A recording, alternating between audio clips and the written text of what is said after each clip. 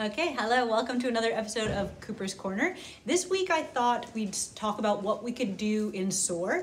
I've just got our reading groups going and we did it last year, we really liked it. There's a little bit, if you sort of divide the prep equally, it becomes kind of self-running. So I highly recommend it. Okay, so first thing that has to be done, and again, hopefully you have an amazing resource teacher like I do, like I did last year. If you have them on board, it makes life way easier. Lindsay she used the Fontes and Pinnell to do the reading assessments on all the kids. Once we had their levels, we were able to make groups. So I grouped the kids, and I'm not using their real names. I can show you what it looks like. I've drawn a picture, if you can see that, Mr. Lauser here. Basically, we've split the kids into like 11 groups. So maybe blue group, the kids are all the same level. Green group, they're all at the same level. Their names are posted like this on the wall in Mr. Briscoe's room. So what happens is we put them into groups with kids at about the same level. I did take a moment during class on Friday to kind of model it for the students, but then we just jumped right in today. So over here, and this is where, again, it's nice to have a resource teacher that is on board. Miss Mackenzie has gone ahead and grabbed a whole stack of the Fontes and Pinnell level reading according to the groups. You'll notice she's put little colored post-its, so this will be the blue group. Confusing because it's a red thing, but it's a blue group. So my job is in Mr. Briscoe's room. I know it's a little weird doing it on here, but I have these little round buttons. So Miss Cooper is working with the blue group today. Miss M is working with the red group, and Miss W is working with the periwinkle group. Again, the colors are all associated with the reading level, but the kids don't really know. Something I told the kids, and I said it in a really positive way, my goal is for all students to be successful. I wish that all students could read with an adult every day. We don't have enough adults to do that. For that reason, I'm sorry, but you will not all get to read as often as others.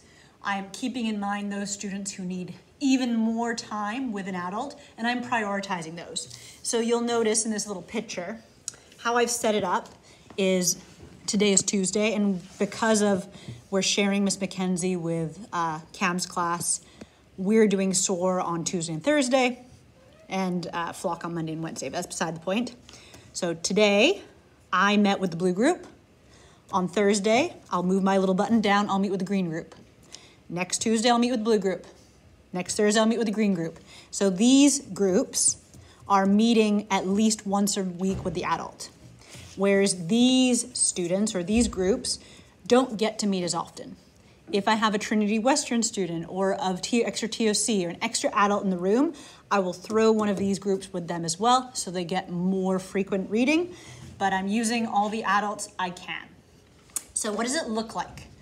So when I realize, okay, blue, red, and periwinkle are reading, my job, I go over here to where Ms. Mackenzie has very kindly piled all the books. I take the 3 I need, I put them at the beginning of the day in my for today slot.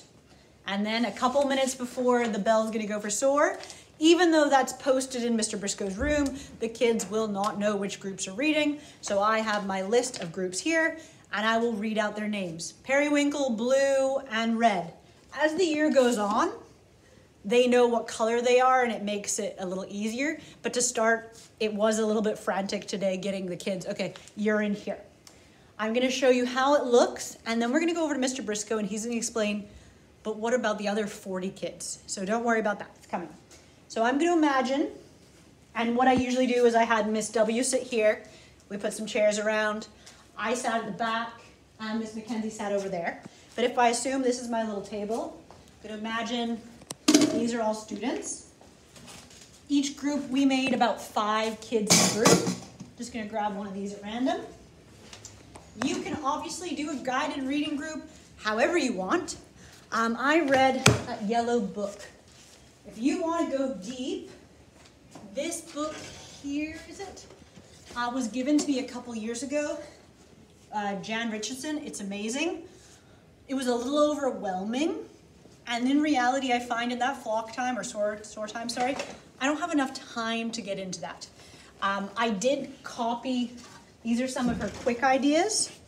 I did copy these, but we found last year there wasn't really a lot of time to do these things anyway. But this is something if you're interested in like going a little deeper and wanting to go ask more questions, you could use one of these quick ones. Something I like to have the kids do, because some will finish a little early. I'll grab some whiteboard pens. And I'll say, okay guys, this is what it's like. We're imagining the kids are all here. Hi everyone, welcome to the group. I'll hand out the books. So here's one for you, you. Let's start by looking at the title page and the title. The Story of Chocolate by Julie Winterbottom. Even just based on that first image, do we think this is a fiction or a nonfiction and why? I think it's a nonfiction because it's a photo. Yeah, I think so too. Let's look through. Oh yeah, so I'm looking, can someone remind me what that's called? Or they might, the table of contents we've discussed is a nonfiction text feature. What other nonfiction text features can you find? Oh, we see more photos, we see captions, we see labeled diagrams. So I wonder, does anyone remember what that thing is in the back of the book they sometimes have? A glossary? Yes, it's a glossary. I look, oh, that's weird. This book actually, the back of the book is like upside down. It's a different story. So I don't think they have one of those there. They have another table of contents. Isn't that interesting? Awesome, a little bit of chat. Because it's a nonfiction book, I'm gonna have you write down key words as you're reading if you don't mind. If it was a fiction, I'd ask them to just jot down what happened at the beginning, middle, and end. That way it gives them something to do after they're finished reading because they're all reading at different times. Some people prefer to do a round robin.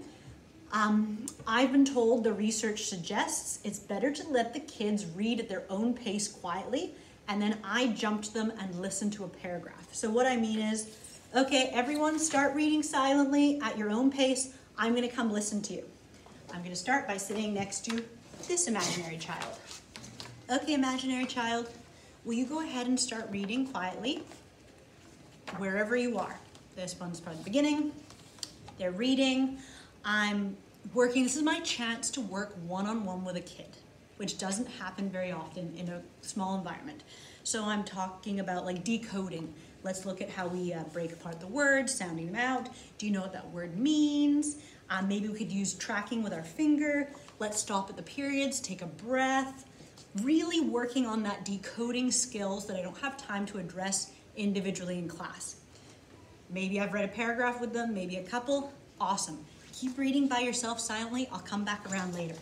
They keep reading. I jump to the next one. I'm sitting on another chair. I don't know wherever they are. They're here.